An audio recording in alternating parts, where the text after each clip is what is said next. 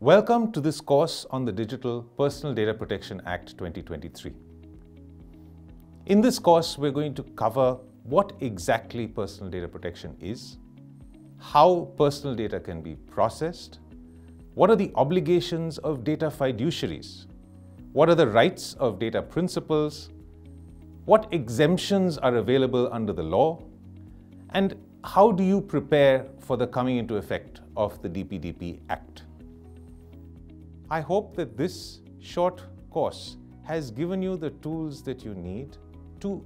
rethink the way in which you work and help you change your internal processes to become more compliant with the Digital Personal Data Protection Act.